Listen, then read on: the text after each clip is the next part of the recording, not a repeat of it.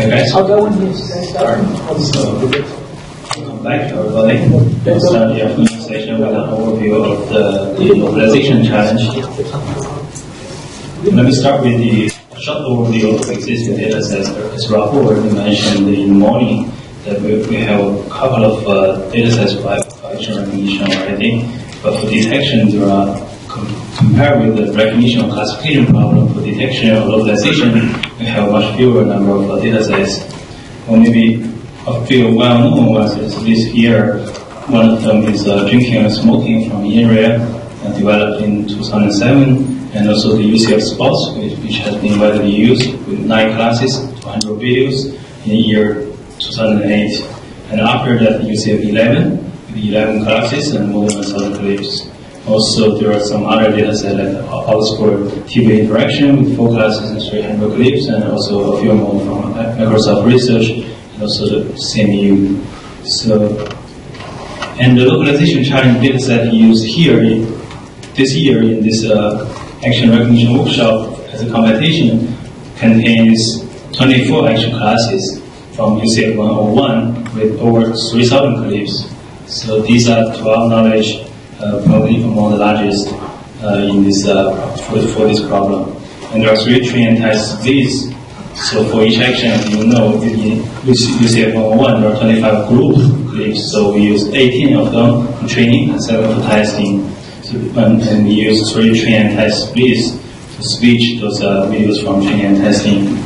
And for those 24 action classes, actually 10 of them were selected from UCF 11, which is actually a part of UCF 101, and before that annotated 14 more classes, which contains around 1,800 clips.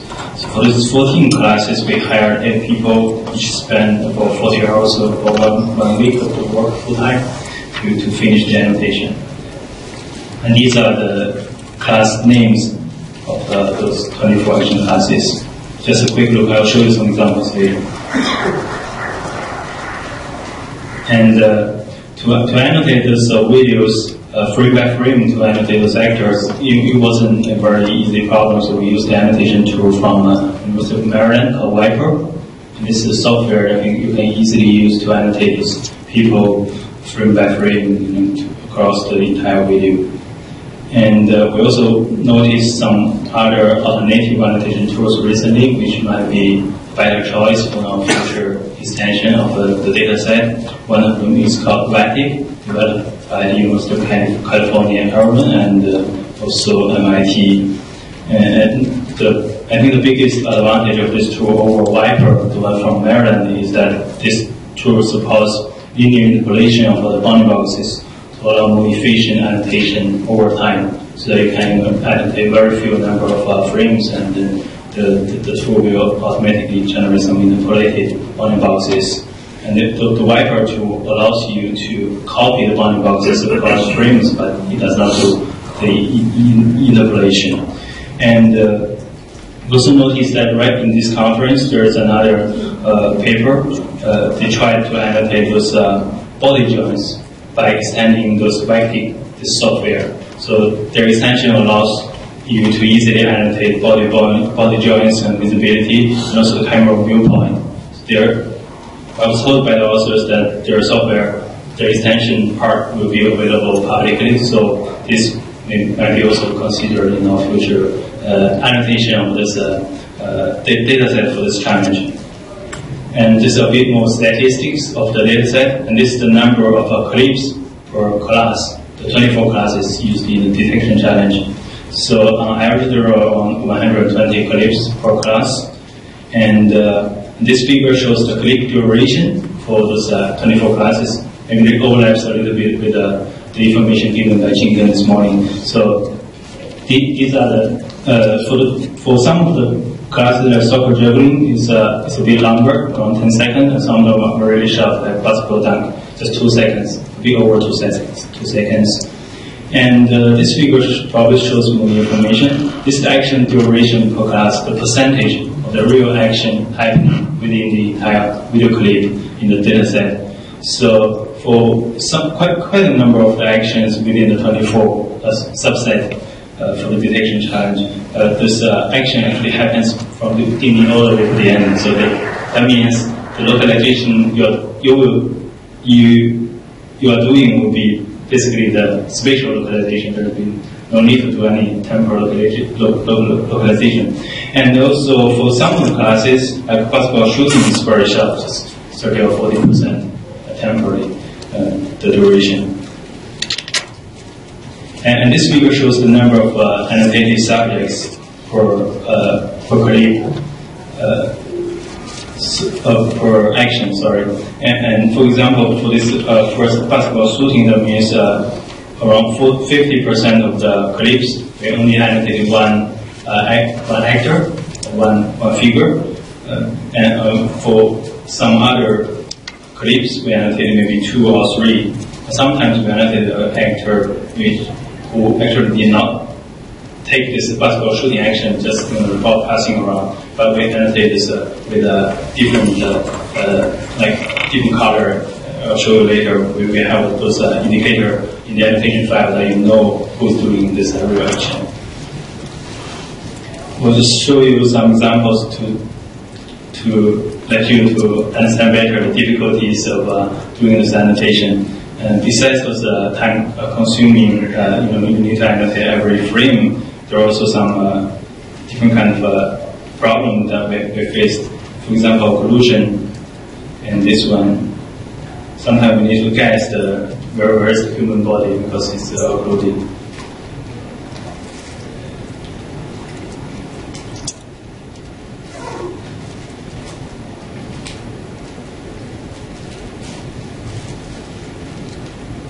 And also mirror.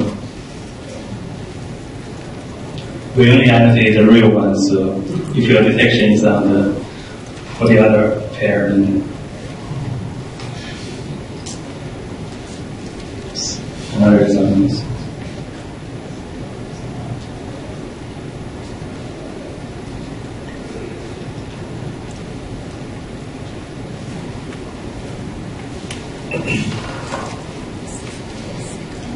Okay, and there are also some other problems like equipment or the object that the actor is using. Sometimes it's too large and invisible, so we did not annotate them.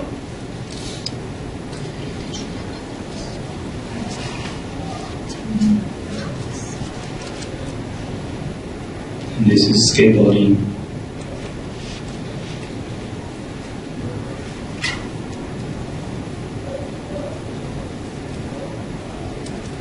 And also long-term actions.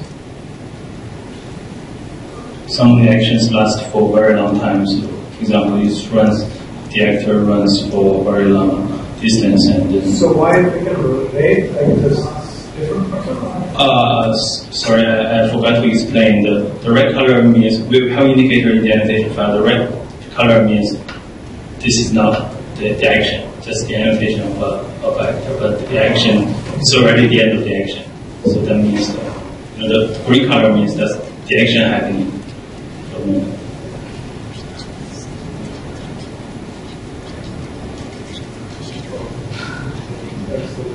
And the part of the action is from the beginning to jobs. So the useful part is just the green that you can remove. Yes. But this allows people to decide which part to use. They can use longer trajectory of the actor. And just some more examples. So these are for basketball shooting and basketball dunk. You see, for basketball, we annotate more people when the ball passing around, but the real action only happens when the green color shows up.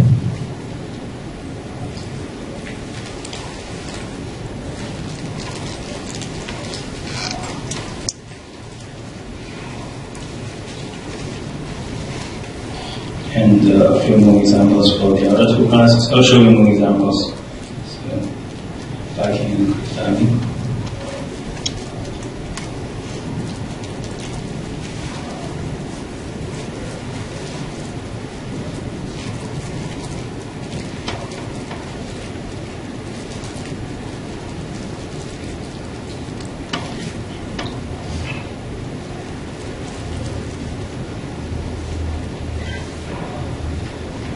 probably have seen the first video already.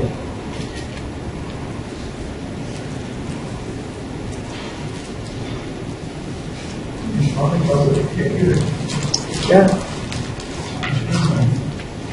Yeah, pretty good bounding boxes. And actually, this one is another problem. We're not sure whether or not we should annotate the horse. So it might be useful. So it's difficult to decide. In the end, we decided to just annotate the actor, the people.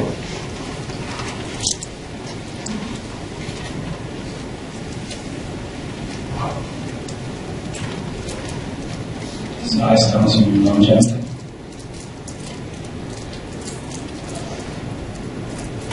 And the temporal boundaries, they were annotated by one person or by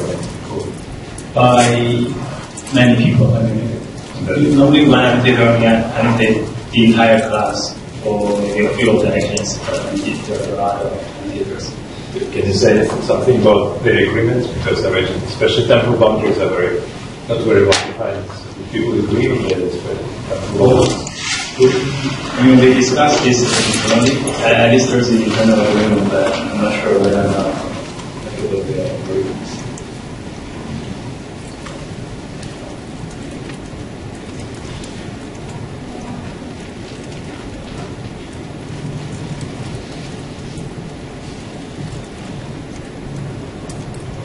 Just a few more examples for every classes.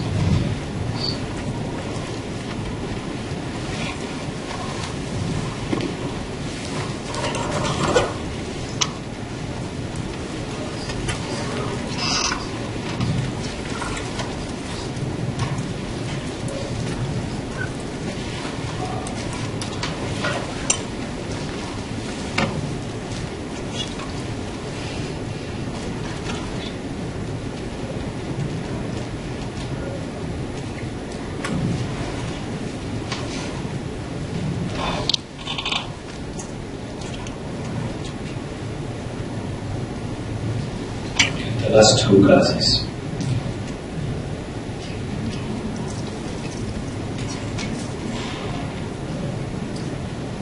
So this one you do not at the top. No.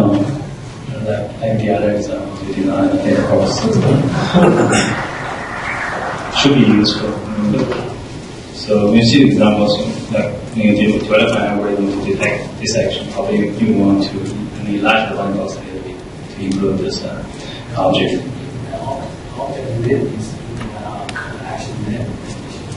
Yeah. Oh, that's a good point. What do you call it? Okay, so this is the end of those examples. And for features and attributes, we share quite a number of features on the website, including those low-level features, steep, and attached trajectory features. And we also share some class-level attributes. These are a few examples like body motion, flipping, spinning, body parts visible, object in the other scene, and body part configuration, these kind of attribute features. But we did not notice any team use this attribute feature in this recognition challenge.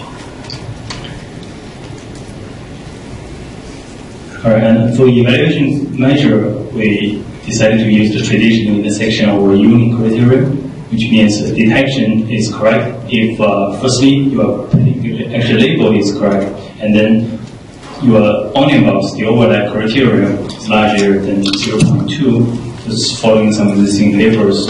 And then we can plot ROC curves of your detection, and you'll see area under curve as a single value measure. And the number of localization submissions we received this year was 0.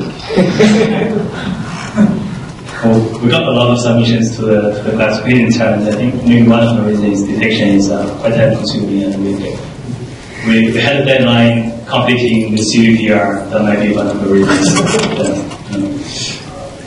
Okay, just to show you some example results, we had some baseline algorithms running. So, but the the approach is then published, so just showing some example results from this approach.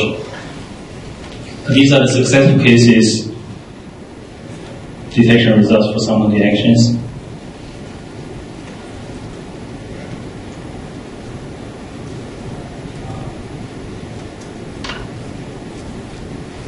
It's pretty good for those examples. And a few more successful cases. Surfing is really difficult.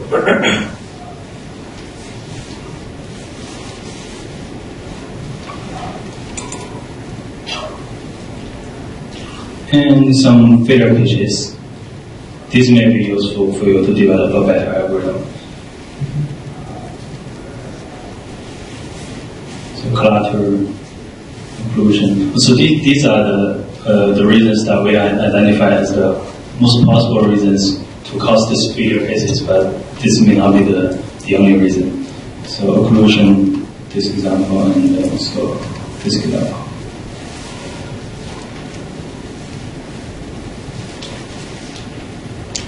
And low contrast. Moving camera, very fast.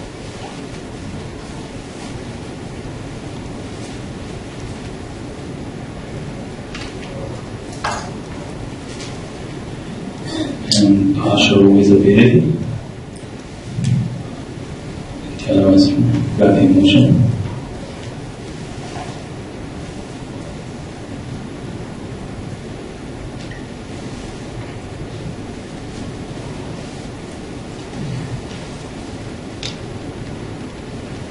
And shape changes and zooming camera. Again, these are the reasons that we thought might be the most important reason to cause a failure case, but may not be the right reason or the only reason. Okay, this is the end of those examples, and I'll conclude with some quantitative results, but it's not right on this year's challenge data, the 24 classes, but on the smaller UCF sports data set. So there's a method recently from CVPR which extends the deformable properties model to the 3D domain, spatial temporal domain. So for spatial temporal deformable property space model is their idea. Their approach, this is just a frame, but their approach actually works in 3D. And these are the results for those action classes from UCF sports. And if you look at maybe this legend blocks some of the lines, but if you look at the overlap threshold at 0.3 for some of the classes, the OC could be as high as 0.6, but for many of the classes, just 0.3 or even lower. So that reflects the difficulties of the data set. The UCF, these 24 classes should be much more difficult than this UCF sports, so you can imagine how difficult the task is. And next year, we will organize another workshop on this challenge and make sure you submit some localization results in addition to the recognition results. All right, thanks.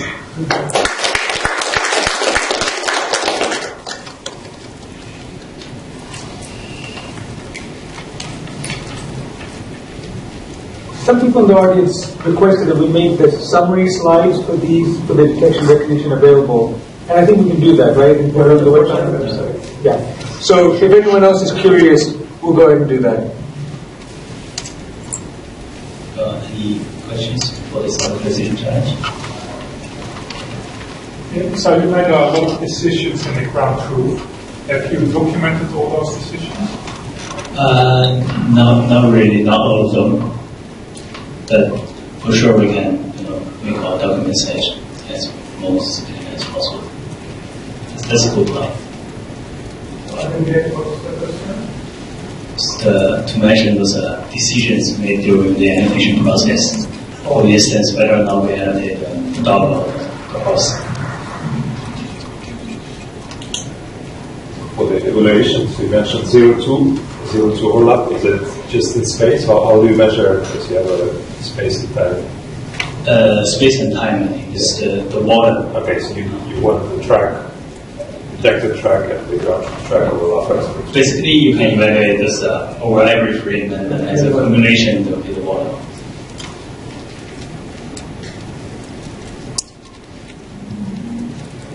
So did anyone try it? Now